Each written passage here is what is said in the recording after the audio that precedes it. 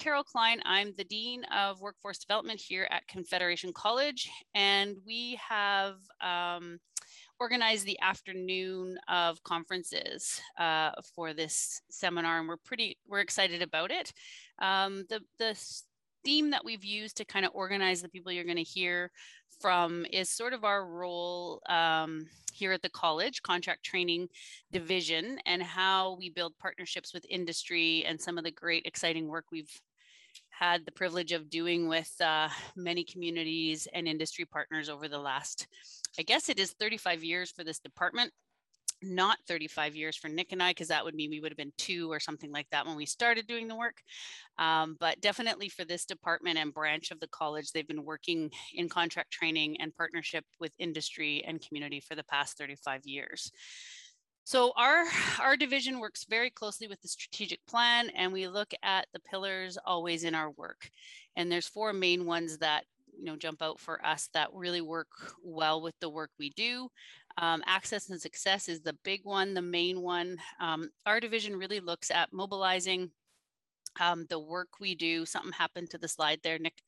The work we do with communities to ensure that if people are unable to get to the college, which is a pretty significant population in this region, rural and remote Indigenous communities, that we really design and provide training right within community. Now, Nick's trying to test my memory of actually knowing the strategic directions for the college. And but the next one is actually looking at ensuring that we have access and success for Indigenous folks in the region, which fits also with the access and success pillar.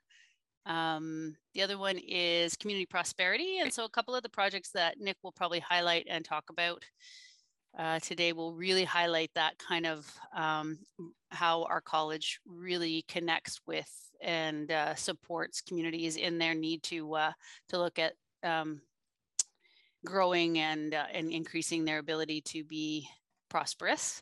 And the final one is Institute of Excellence. And so that's probably more what you'll hear from Colin, our post-secondary dean, later on this afternoon, but really looking at, again, when we're looking at responding to industry and communities around the area, we really are then pushed to be sort of the center of excellence or the institution of excellence in this area, being, I would say one of the bigger colleges in Northwestern Ontario, mainstream colleges in Northwestern Ontario. There's lots of partnership colleges and other colleges that are coming up, but definitely from our perspective, being prominent in the community and supporting the outlying partners is really important. So I think that was it for introducing where we're at, and then I'm going to turn it over to Nick. Being mindful of time, we want to just make sure that we don't keep you too long so that we can move over to our other presentations as well. So I think we're going to have time at the end for questions. So. Thanks, Carol. And sorry, everybody, my apologies. That was a little bit of left field there.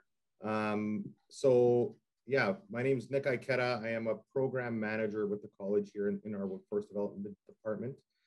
And I've been running programs for the past 5 years here. And we just wanted to start to share what we're doing, not just in the mining sector, but overall within workforce development. So we'll take you through some slides here, and we'll have some time for questions after. But I wanted to start with this slide here because it really does encompass our strategic approach within workforce development. So if you look, center is what we do is we create jobs, and that's what we try to keep a focus on within our department is what are we doing? How are we creating jobs and building an economy here? But within that, we have to be considerate of 4 different areas. Number 1 is employer needs, and whether that employer is industry, if that's government, if that's First Nation, we start there and ask questions. What is it that you need? What is it that you want?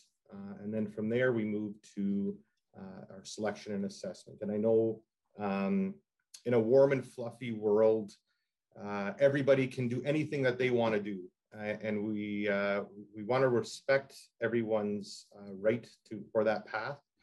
But if you can see me on screen here, I'm a 5'9" stubby Italian guy. I'm not going to make the NBA. And I think it would be unethical for a coach or somebody to tell me that, Nick, yeah, you can make the NBA.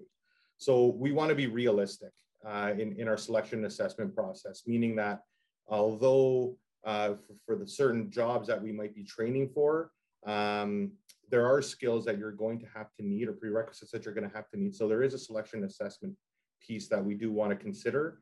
And if you're not there yet, that's okay too, because if I train my butt off for the next 15 years, I might make the NBA and I got a better chance at it, but I have to put 15 years of training in. So these are the conversations and the tough conversations that sometimes we have to have with employers, with government, with participants in our programs. The next stage of that is a preparation piece.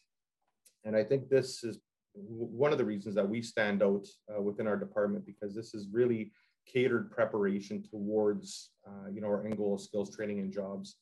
Right now, as an example, we have everything from prep courses being core educational, life skill courses, introduction to computer courses, to customized and specialized pre-training math for level 1 carpentry, as an example. So we really try to prepare people for more holistic type learning and making sure that we're platforming or tiering individuals towards skills training, which is our last step there. And that's when we get into curriculum and customized skills training. So from this starts to come more residual areas of our approach, which are, cultural awareness, and that's exposing ourselves and the people that we're working with to cultural awareness. Academic excellence from the college's point of view and the standards that we hold, pride and respect, and building strong alliances and strategic alliances. So with that, there are contractual obligations, I'll say, that we always want to meet, that we'll always strive to meet. But there's always a sense of wise practices behind that and ethically how we're doing what we're doing. And the first and foremost is always full transparency. So we want to sit at a table. We're not hiding anything, and there's no ulterior agenda to what we're doing. And this is how we start to build relationships, in particular with our Indigenous partners. The other piece of that is the importance of action over words. For anybody in industry, they would realize that you're only as good as your last program or your last job or your last whatever it might be. So we have to do a good job in and out consistently all the time. And we pride ourselves on that too. So we keep that in the back of our mind of what was a standard last time and how do we do better. The other piece to that is, again, in working with Indigenous communities, which the majority of our training is now with partner communities, considering socioeconomic development and what that looks like. So this is longer term, bigger term thinking about how is what we're doing going to impact X, Y, and Z in the future. We have to believe that healthy, sustainable, self-prospering communities, they're achievable. And we want to partner with them to get there. And in a perfect world, in 5 to 7 years, we're not needed anymore. Is one of the things that we'd like to go in thinking. And then with that, though, that's when you can really start to co-design, co-create, and really build partnerships around socioeconomic development. And that brings us to our training strategy then. So first and foremost, we start with community outreach in all of our programs, recruitment, and then the comprehensive intake and assessment. Now, one of the, I would say, key factors for any successful program that we run off campus in a remote Indigenous community is that we are in that remote Indigenous community and we have presence there. Not only that is we always look to build in someone local to either work as a program officer, project officer, and these are the people that know the community the best, that know the individuals best. So we always want to make sure that we're incorporating what we're doing with the community and members of the community. So we have a student-centered model, individualized planning, wraparound support services. This is all done at the forefront of any plan, any training plan that we're developing. What can we foresee as being concerns or issues with this individual student? Without getting into too much detail, we'll go to an extreme to make sure that wraparound support services are available for individuals that are in our programs. That's interagency, that's working with community members. And once we have a plan in place to make sure that we have a plan towards success, then we can start really with the training. And that starts with the training prep. So as an example, energy readiness, foundation skills, life skills, core educational skills, a multitude of different programs prep that we can do. Tier 2 type programs is when we get to kind of semi-skilled occupations. And you can see from the list on the screen. So these are ones that we start to develop, but they have a possibility to grow into something else. And then we do our skilled pre-trades, which, we are a TDA, so any of the ones that we are able to do. And then employment prep. So one of the things we want to make sure is how are we offboarding, not just onboarding, but how are we offboarding out of training and onboarding into employment? What does that look like? What does retention look like? What do support systems look like for our students? So I just wanted to highlight, so as an example, in our department, from now, currently, till March 31st, these are the active programs we'll be running within our department. So if you have a look, they're a little bit of everything. We're a mixed bag here, melting pot, jack of all trades, however you want to put it. But if this is what's asked for or needed in communities, then this is what we're able to do. And recent community partners. So we wanted to share this too. So you guys got a sense of the scope of what the College Workforce Development Department is doing. So at any given time, 1, 3, 5, 10, 50 of these communities we could be working with. But these are just some of the recent ones that we've had been fortunate enough to partner with and work with in the past few years. And then I wanted to just highlight, because I love this. This is what makes it real, right? Is when you get to see the pictures, when you get to see the people. So we always try and take some pictures to highlight what we're doing. But right now we are just working through, as an example, introduction to carpentry and level 1 carpentry and heavy equipment and mechanical harvesting, all in Mishki-Gogamang First Nation. So these are some of the pictures here. So it's we're excited to share this. And then so not only do we do the trades type, there's also introductory computers as an example, academic upgrading we offer, introductory accounting, office admin. So those jobs that will take someone maybe to tier 1 type jobs, we're able to offer training for that. And then what we start to do is to build in what it looks like after that as well. So what drives workforce development? I wanted to end on this one because it ties back in, and sorry, Carol, because I cut these off earlier, to the strategic pillars of the college. But if we're doing our job, this is what we're providing, and how we're providing access and success. We're contributing towards Indigenous education, and which is driving community prosperity for those communities. And at the end of the day, if we're doing our jobs, those will all filter down to institutional excellence for us. So this is where I wanted to end. And I don't know what we're doing for time, but I thought it would be a good opportunity for questions and things like that. You're driving, sorry. Oh, okay, sorry. Okay. I think so the only reason I wanted to ask the question, I have asked Bill to have a chat with me.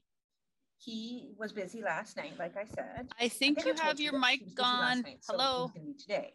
Hello. All I did was ask him to please text me first in case. Just mute. You can mute her. There we go. Okay. All right. Phew. Not sure where that came from. We dodged that bullet. Somebody was going to get in trouble, I think. Technology. So scary. I think what we wanted to do is 12:48. So I think if we wanted to take a couple of questions, if there was any questions for Nick or myself, we could do that now. Absolutely. And while we're waiting, Carol, to see if there's any questions, I'm always, whenever I see a conference like this and I see everything that is offered at the college and university level to get people into the workforce and properly enlighten them about the opportunities that are out there, I'm always amazed that there's just so much. There's an abundance of information, and all you have to do is take advantage of it. It's more of a comment than a question. And I think the second piece to that is not only is there abundance within the college itself, but just the ability to create customized programs as well, right? Which is really what we've carved a niche for, is that we recognize that industry, corporations, government, First Nations, these are pretty particular needs, and especially when you're dealing with different populations. So taking the time in the forefront to create these programs where everyone has, a say and a share in this vision that you have for the programs. So that's those are the ones that we really get excited about. Awesome. Yeah. And go ahead, Carol. Yeah, I was just going to add to that. I think one of the things that we've learned as a college, though, is that sometimes there is that overarching sort of theory that all you have to do is take advantage of it. And I recognize, Kevin, you're highlighting like the vast opportunities, and I appreciate that, and thank you for that. But I think one of the things we have to understand about Northwestern Ontario is that everybody doesn't start with an equal advantage from like grade school, high school up. So it's easier for me as somebody that's born and raised in Thunder Bay to reach out and take advantage of anything that comes my way, because I've actually had everything at my fingertips, my doorstep. I have had access to it. When we think about Northwestern Ontario and the role that our college plays, we really have to recognize that many of our communities, many of the people we're trying to recruit to come to the college, don't have high schools in their actual community. So it's a different way of thinking about taking advantage of things. And we've learned from the college perspective that we can't just train for the sake of training. So years ago, prior to when Nick and I were involved in this department, and it was with good intention, there were ideas around, well, there's funding for PSW. Let's just say there's funding for PSW. So we'll run out and we'll train everybody in PSW. But if you're going to train me in my community to be a personal support worker, but there's no healthcare facilities in my community, I'm not going to get a job as a personal support worker. But, we gave you training and we gave you training allowances and we brought the opportunity there. But there's not really anything to do with that. So we've really moved from training for the sake of training to training for purpose and employment, and really building that with community. So we don't go into community to train. Community comes and asks us about training for whatever is accessible in their community.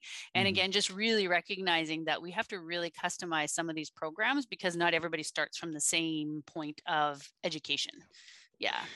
We've got about 3 or 4 minutes. We can continue that conversation. There's more of a comment than a question right now from Tim Sadler, who is saying, we recommend the pre-millwright and welder programs with an exclamation mark. So I'm assuming Tim is, and it's got millwright local. And so I'm assuming that Tim has his fingerprints there somewhere. But Tim, great observation. One of the things I'll share, Carol and Nick, while we're chatting here and waiting for a couple more questions, because we do have a couple minutes. I did spend some time. I spent about 3 years in human resources for an industrial services company based in Timmins, and another thing that is really important that I think young people don't get exposure to is financial management as well. So quite often, people get a job, and I'll just use $25.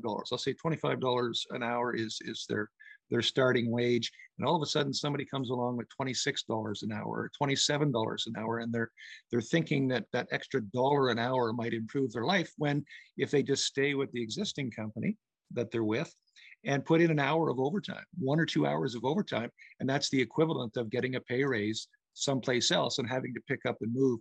It's so complex what happens in today's marketplace that there's a lot of education. Like you said, the disadvantaged communities are a little bit more behind the 8 ball than most. So your point is very well taken. The other comment I would make for you, Nick, is that the last time I saw a coach in the NBA over 6 foot tall, that was Phil Jackson from Chicago and Los Angeles. So there's room for a coach in the NBA if you want to be a coach. Hey, yeah. That's a different path, but yeah. Oh, yeah. And I was just going to add, so it's funny you say this. So we also work with Long Lake 58 for the last couple of years, and in kind of the vision that we're thinking is longer term, but one of the ideas is around the opportunities that are going to come with all the industry that will be coming in that area, right? So, we're running an introduction to entrepreneurship course, introduction to business courses, because now there's going to be opportunities for individuals to think just beyond their community and how to maximize potential for everything coming in. So, yeah, that's a great point, though, is it's always kind of what's next, right? How do you prep for what's next? Yeah. Terrific. Well, Carol and Nick, thank you. I know that we need to, go ahead and close this room and get ready for the next one. I believe, Carol, that you're going to be co-hosting this afternoon. So thank you for stepping in to do that for this great session. Our next session is going to be right at the top of the hour with Marie-Helen Gelina from Greenstone Mine. And that will be underway at the top of the hour in approximately 5, maybe 6 minutes. So Carol, Nick, thank you for kicking us off for the afternoon session. Thank you all. Thanks. See you soon. Bye.